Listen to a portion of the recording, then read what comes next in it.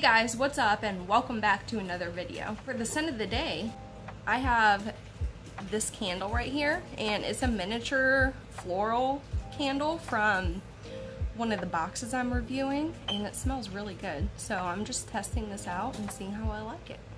And I also have some incense going, and this is an Indian brand. It's called Satya, and this is the Dragon's Blood fragrance, and I love it so far, and I'm also reviewing this currently. But that is hands down my favorite brand of incense I have ever tried. So if you ever see that in the store, definitely pick it up and give it a shot. So I'm feeling good today. I have a lot of energy. I'm wearing my favorite shirt. You'll probably see this shirt a lot because every time I wash it, I wear it. I just love it. It's so comfortable. If you're new around here, consider subscribing and hitting the notification bell so you will never miss anything interesting. And also, I do post every single day on Reddit and Instagram, so if you like new daily updated content, be sure to go follow me over on there. Now, as per usual, we're going to do the review and the tutorial on the palette of the week. And this week we're featuring the One Size Beauty Patrick Starrr Visionary palette. We're going to be focusing on this today and seeing what's up with this. If you're ready, let's get started. So here's the palette by One Size Beauty. It's called the Patrick Starrr Visionary, and it has a pink chromatic cardboard packaging, and it has an offset opening created specifically for people with long fingernails so they can access the palette easier. And when you look inside, there's a very large mirror inside. Here's the layout of the palette, and there are 15 circular eyeshadows, in which 3 are actually embossed. Each shadow holds 1.5 grams of product, which is an above average amount of shadow. There are 2 formulas in this palette. There are 9 mattes and 6 shimmers, except this shade and this shade actually act as pressed glitters, so it's kind of weird because they seem like a different formula than the rest. The matte formula is very stubborn and very hard to blend out. I had a very difficult time with the matte formula. The shimmers were also difficult to use. I really had to build them up for any sort of intensity. But I do like the nice light to dark gradient there is in this palette. It goes from very light to very dark. The inspiration behind creation of this palette is that it's Patrick Starr's everyday wearable favorites, and he created this palette to be for every single skin tone. This palette is cruelty free, and it is vegan, and it does cost $42, and that breaks down to $2.80 per shade, which is an affordable price per shade. So now that we know some info about the palette, let's get started with the look. I'm gonna scoot you in a little bit closer. Now we're up close and personal. So for the prep step, you know I've been recently going in with this L'Oreal Infallible Longwear Eye Pencil. This is so far my favorite tight lining pencil, but the only bad thing that I found with it is that it's really hard to get off. So you're gonna need like an oil-based cleanser to kind of get it off. But it is by far the best looking tight lining pencil I've ever used. So I'm gonna go ahead and tight line both eyes on the upper waterline with this.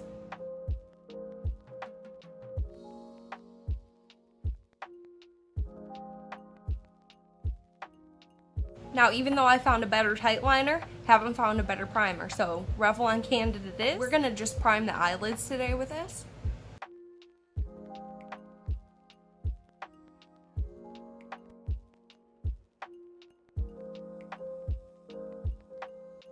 Now, the look we're gonna be doing today is called an oval blend out cut crease. So it's just a normal cut crease, and we're gonna make an oval shape in our outer corner, kinda.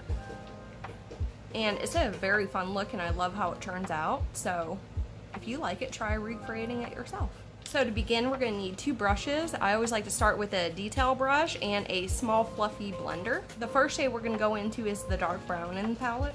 And we're gonna start in the mid crease, right here. And you're just gonna create a little teeny oval that wraps around to your outer corner.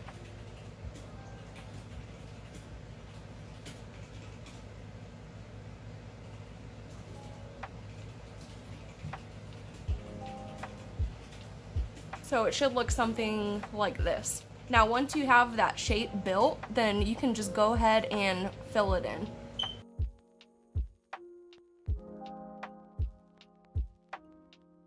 Now once you get both your ovals done, go ahead with your fluffy blender and try your hardest to blend the shape out and try to fluff up the edges a little bit.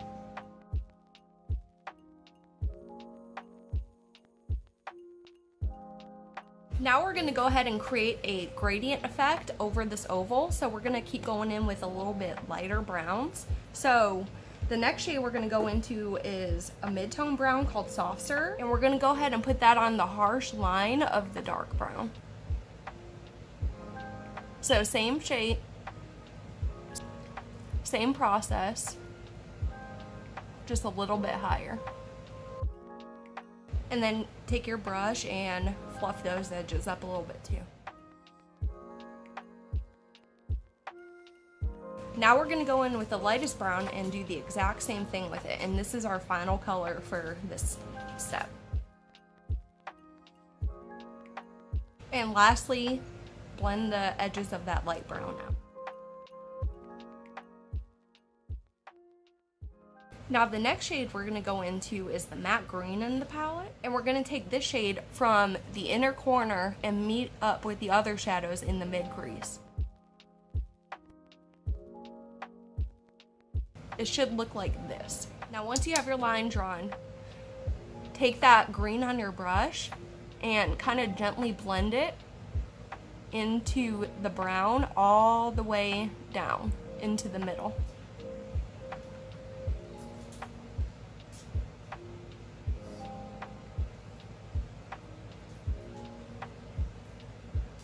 And you can fill in this little upper portion right here too.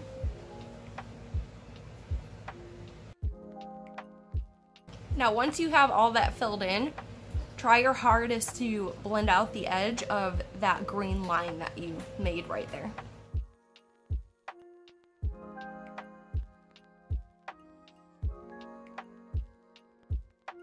Okay, once we get to this step, it's time to cut the crease. And you know I like to go in with my ABH eye primer as my cut crease base. And I just got a bunch of these brushes on eBay for $1 or so. And they're very good detail brushes for doing stuff just like this.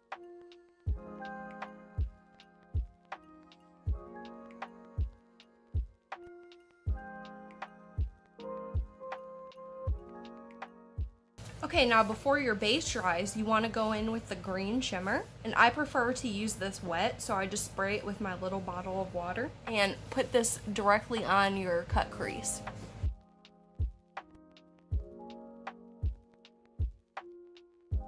And with this shade, you really need to build it up quite a bit, so just be patient with it and you can get it there.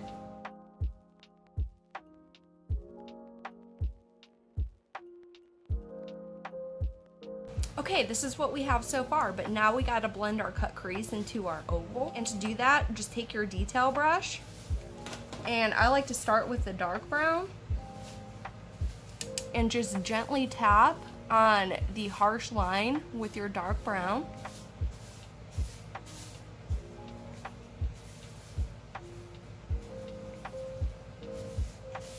And then we're gonna put the mid-tone on next.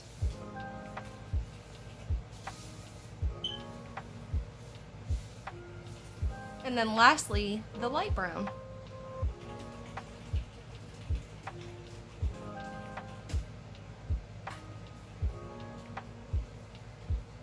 Now we can safely go on to our lower lash line.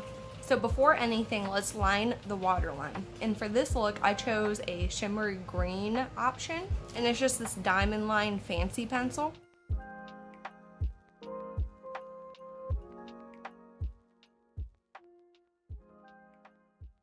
Now you know I like to use a pencil brush for the lower lash line, so I'm just grabbing any old pencil brush and going into the dark brown shade. And what you gotta do is take this outer corner and connect it. So you might need to go out a little further than you usually do, but you wanna connect it to the top oval.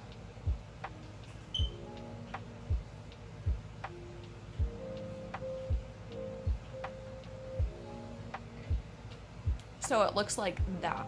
So there's no dip in it. Now our next shade is the green, and we're gonna stick that in the middle.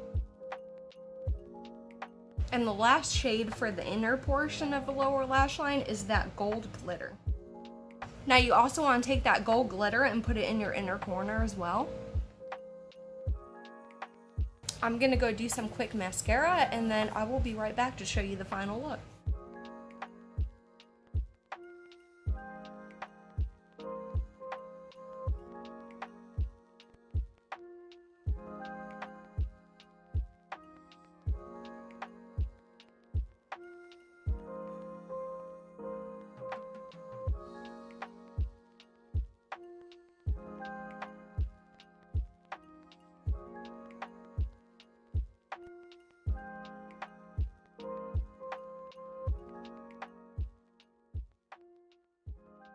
Alright, here it is. Here's the final eye look. I think it turned out pretty good, and I do love the eye look, but the palette is not my favorite by any means, but I think it can turn out a pretty nice look. So let me know below if you have this palette, and if you plan on creating this kind of look with it. I would love to know. And that is all I have for you today, so if you like this video and you have fun hanging out with me, give me a big thumbs up.